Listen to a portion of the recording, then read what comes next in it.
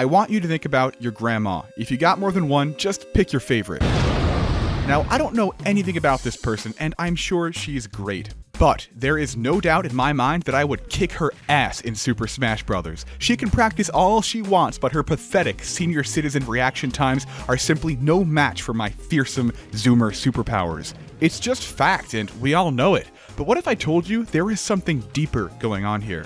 You see, asking if I would dunk on your grandma might be a pointless question, but asking why? Now that's where it gets interesting. So what's the science behind concepts like reaction time, cognitive decline, and old people being ass at video games? Is there anything you can do to improve your shitty reactions? Are we justified to make old man jokes about 26-year-old gamers on Twitter? And most importantly, at what exact age will you become completely, scientifically, tragically unable to react to Falcon Punch? The answers to these questions are all depressing as fuck, but hey, misery loves company, so they're in this video. I'm Waidu, I make YouTube gaming content, and let's talk about the unavoidable decay of your mind and body. But like in a fun way. Subscribe.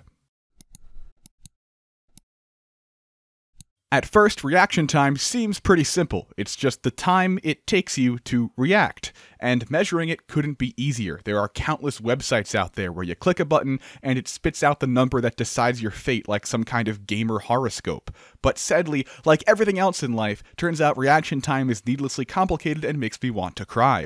Let's look at an example. This website, humanbenchmark.com, says its average reaction time is 215 milliseconds. Of course, because us fighting game players have transcended the metric system, we need to convert to frames, or 60ths of a second, instead of those disgusting milliseconds used by weaklings like scientists and engineers. Anyway, that's 13 frames of reaction time, and if we add that to Smash Ultimate's 6 frames of input lag, we find that the quickest thing the average humanbenchmark.com user can react to should be around frame 19, the speed of this attack, King K. Rool's forward smash. And it's true, I used a third-party tool to make him punch randomly, and I totally can react and block. But there's just one problem. That's kind of a complete lie. Don't get me wrong, I am reacting in my cozy practice mode, but if I went into an actual game thinking I was invincible because I did some math, I'm in for a bit of a reality check. Since it turns out that no matter how sick your humanbenchmark.com score is, this obese crocodile will punch you in the face in real games. And to explain why, I need to talk about cheese. To clarify, I absolutely do not need to, but I want to. Okay, so you ever see that documentary about the guy who ate literally nothing but mac and cheese for 17 years? Because I think about it a lot. This man sits down every night and eats the exact same flavor of Velveeta mac and cheese. Now you, I'm sure, probably eat way more kinds of food than just cheesy macaroni, which is, for the better, to put it lightly. But, while you might eat better dinners than that guy, why don't you take a wild guess which one of you makes dinner faster? You see, in terms of raw speed, Mr. Mac and Cheese kinda has you beat. He doesn't have to make any choices. He just reaches into the cabinet, grabs a box of good old Velveeta Mac, and dumps it into the pot. That's it. And you know what? When I'm in training mode, reacting to this punch, that's kind of the gaming version of eating only mac and cheese. Sure, it's quick and easy, but in real tournament matches, people won't just be chucking Velveeta at me. They're throwing broccoli, they're throwing cheesecake, they're throwing Guy Fieri's bacon mac and cheeseburger, and reacting to only one of them isn't enough to win. For each option, my brain needs to spend time deciding what it is and preparing a response. Shield the Falcon Punch, don't shield the shield breaker. That's why there's actually a huge difference between simple and choice reaction time. If it's as straightforward as clicking your mouse when you see green, your brain can react as fast as biology allows. But if there's also a decision, especially one between a bunch of different things, your brain will be way slower. And while improving simple reaction time requires you to do scary things like exercising regularly and sleeping 7 hours a night, you can thankfully improve your choice reactions just by gaming in your basement. That's because practice and mastery of a specific skill will dramatically speed up the choices you have to make when reacting. Kinda like how the better you get at cooking, the quicker you'll get at combining flavors and whipping up meals on the fly. Gordon Ramsay could have a whole 5-course feast planned out in the time it takes me to open a cookbook, and the top Smash player would out-smash me in much the same way. You know, thinking about it, I could actually really go for a bacon mac and cheeseburger right now. Just wanted you to know. Anyway, the weirdly complex nature of reaction time causes a big problem with many attempts to study it: lack of external validity. That's a term that describes how well the results of a study translate to real life. If your experiment is conducted in training mode, or on humanbenchmark.com, or even in a lab, you might come to conclusions that are totally wrong in real situations where things matter. That's why the 2014 study I'm about to talk about is so interesting. It was conducted based on telemetry data from an earlier paper about StarCraft 2. That dataset included over 3,300 StarCraft players, and most importantly, it's 100% from actual matches. I could talk all day about how studies based on data collected from video games will revolutionize the fields of psychology and cognitive science, but I won't, because they're mostly just going to use that data to sell you loot boxes. This one's cool though. The researchers used a fancy algorithm to define these looking-doing cycles that describe the real-world reaction process, with the end result being a study that focused on choice-based, practical reaction time with respect to player skill and age. Wait a sec, that's weird. I wonder why they called it Over the Hill at 24. Oh god. So the study found that reaction time stays pretty constant until about the age of 24. And please note that I did say constant, they only included players aged 16 to 44, but between 16 and 24 there was no evidence of decline whatsoever. So if you're 23 and you keep losing to your 16-year-old cousin, sorry to burst your bubble, but you kinda just suck. That or they're godlike, one of the two. Regardless, once you reach 24, the study found your choice-based reactions do start to decline, and they decline surprisingly fast. It says that, holding skill constant, a 39-year-old StarCraft 2 player can be expected to react 15% slower than a 24-year-old in real games. I don't know about you, but to me, 15% in 15 years is kind of a lot. You think playing Smash on Wi-Fi is bad? Just wait a decade or two. It'll be like you're on shitty Wi-Fi all the time, and it just keeps on getting shittier by the year. But I won't panic. This is a scientific, factual video. Let's keep reading and see if there's a more optimistic side to the story. Oh look, see, here's something cool. To quote the paper, the effect of age, even in what most consider young adulthood, can be expected to offset a sizable proportion of what has taken older players hundreds or even thousands of hours to achieve. What the f- Okay, if there is a silver lining here, it's this. Despite the massive disadvantage of slowed reactions, these scatter plots of age versus reaction time at different StarCraft 2 skill ranks show many players still performing great in their 30s. And keep in mind, there are lots of other factors here besides just brain deterioration. To name a couple, you get more responsibilities as you age, making it harder to stay godlike. Unsurprisingly, older participants reported playing less hours per week, and honestly, video games in general are still pretty new. The gaming industry and esports are reaching unprecedented numbers of young people. So who knows how many 30, 40, and 50-year-olds will make it to StarCraft 2 Master Rank in 2030, provided humans haven't gone extinct yet. Also on these plots, you can see how getting good really does cut down your choice reaction time. No matter how old you are, if you manage to get meaningfully better at a skill, your reactions for that skill get better too. And this can keep you in the game for a while. I mean, look, this person is basically StarCraft Gordon Ramsay, swiftly dreaming up delicious 5-course meals of StarCraft conquest. They're 34, which is still kinda young for a human, but for a gamer, that's practically crumbling into dust. And at 34, this Master Rank StarCraft veteran is reacting faster than most Gold Rank teenagers ever will. But despite the presence of outliers, when you look at the slopes, it's hard to argue that age doesn't beat the crap out of your reaction time. Yeah, this player is really good for 34, but you gotta wonder if putting their knowledge into a younger brain would create some kind of reaction Franken-Jesus. The study describes an endless tug-of-war between constantly slowing reactions and hard-earned decision-making skills. In the words of the researchers, we find no evidence for the common belief expertise should attenuate domain-specific cognitive decline. So it's true that, between 24 and 39, a low-ranked player might lose 9 frames of choice reaction time, while a top-ranked player would lose only 4. But regardless of whether you're winning national tournaments or losing to your cousin, in 15 years, 15% of your choice reaction time will disappear. No matter how much you practice, no matter how good you get, your brain will decline at the same rate as everyone else's. And while that fact might be depressing, it's also pretty fun. At least, I find it kind of fun, because it lets us make predictions. This paper contains a linear regression that can predict a player's StarCraft choice reaction speed based on their age and skill. The inclusion of a mathematical model in this paper is a wonderful thing, because it allows us to tackle a never-before-answered question of great scientific importance. First off, as you probably know, this is Falcon Punch. Most players don't get hit by Falcon Punch. At a whopping frame 53, almost a full second of startup, Falcon Punch is painfully slow and reactable. But, as we've learned, it won't stay that way forever. At some point in your life, your brain will make sure of that. So, without further ado, let's find out when you will become Falcon Punchable, just like your sitting duck of a grandma. Here you can see our formulas. They should all spit out a value for log looking doing latency, which is just another way the paper represents choice reaction time. There are different ones for each skill level, but they all have the form player skill coefficient plus 0.01 times years over 24. So if you're bronze rank and 30, it's 6.81 plus 0.01 times 6, or 6.93. That's our log reaction time, so to get a number in milliseconds, we just raise e to the power of 6.93. That gives us 1022 milliseconds, or about a full second of choice reaction time. That might sound like a lot, but keep in mind, bronze rank it's bronze. It's actually the bottom 20% of players.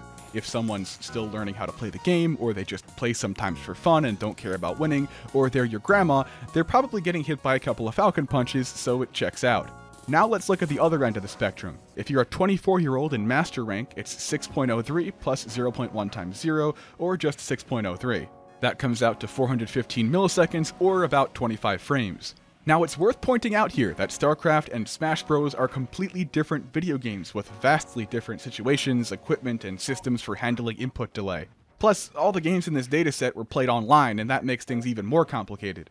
The researchers don't talk about online play or the input lag of the game itself because they honestly don't need to. I mean, these papers are about comparing humans, not video games. They didn't exactly do all this so some YouTuber could come along and do funny Falcon Punch math.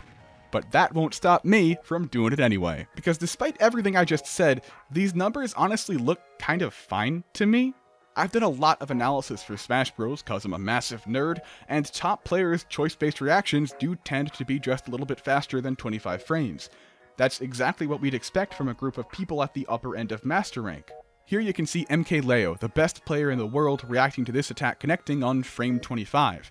Of course, this is all subjective and super oversimplified because any given player will have a huge range of reaction times in one match, and if you don't expect something, you react to it way slower, but that's a whole other video.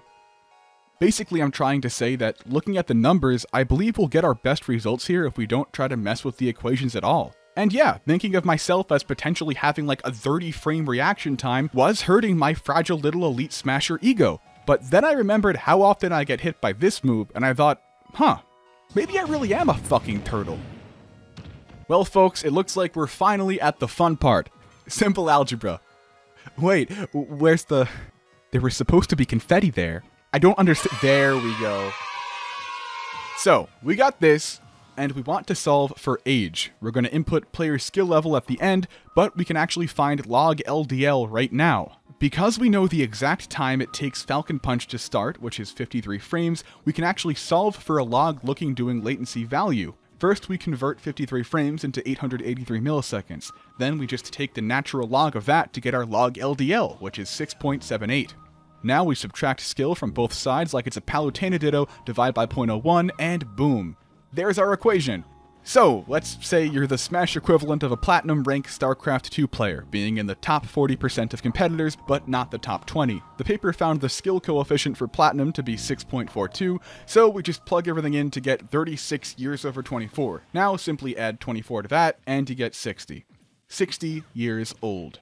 So, if you stay a solid Platinum rank player, but you're not improving past that, and you reach about 60 years old, you will become unable to react to Falcon Punch.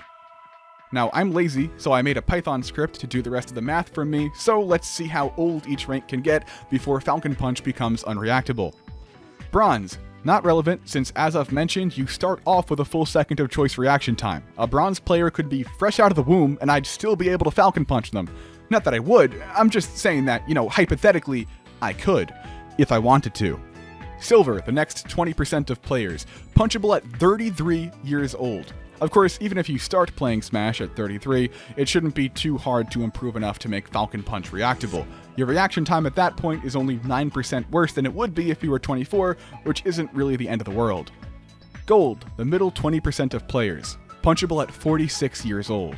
The digital age has brought with it so many new and exciting ways to initiate a midlife crisis, and while I can't see the future, I'm pretty sure getting Falcon Punched at 46 is one of them. Platinum, punchable at 60 years old, and Diamond, punchable at 70 years old. These cover the top 40% of players, which probably includes a lot of you watching this video. Of course, StarCraft rank percentages probably don't translate perfectly to Smash ones, so you getting Falcon Punched exactly 60 or 70 years after your birth isn't a guarantee.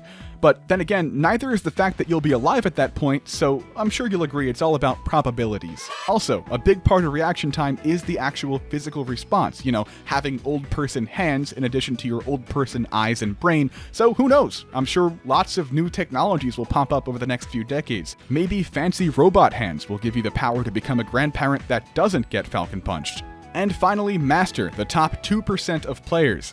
Falcon Punchable at 99 years old. Yep. Sorry, Centenarians, you might be able to dodge death for a whole century, but you're absolutely not going to dodge my Falcon Punches. This also means that players at the top level of competition can live quite a long life without ever becoming Falcon Punchable at all. Of course, this would require them to remain master level players through their 80s and 90s to stay on the right curve, which could prove difficult, but personally I think that's something we should all strive for. So that's everything. You are now blessed with the knowledge of why I could Falcon Punch your grandma, and when I'll be able to Falcon Punch you. Needless to say, this was only a brief look at the topic, but this video has gotten way too long as it is. If you want to learn about sleep, which actually has a huge impact on reaction time and might kinda probably be ruining your life, I made a whole video on that, which you should definitely check out. Be sure to like, subscribe. Wait, what? Did I hear that right? You want a more satisfying conclusion? I told you it was going to be depressing, but you kept watching anyway, and now I gotta try to sprinkle glitter on this mound of poop? Fine. Listen. When I was first learning Smash, I met a player online that I never forgot. He told me he used to play at a crazy speed and mash buttons for hours every single day.